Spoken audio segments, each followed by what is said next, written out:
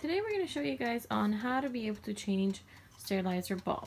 Now to have easier access to the roof of it, you can be able to remove this. Now you want to get it off from the screws and pull it out.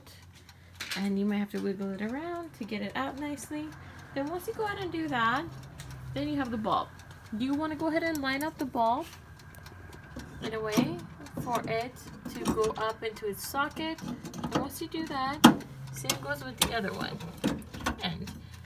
And sometimes what happens is that if this is a little bit slightly to the right side of it, you want to go ahead and push it in with your hand and get it in place and then turn it.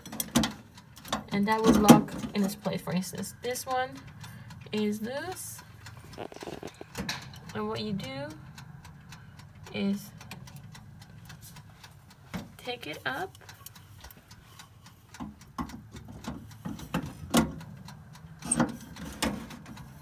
and turn it.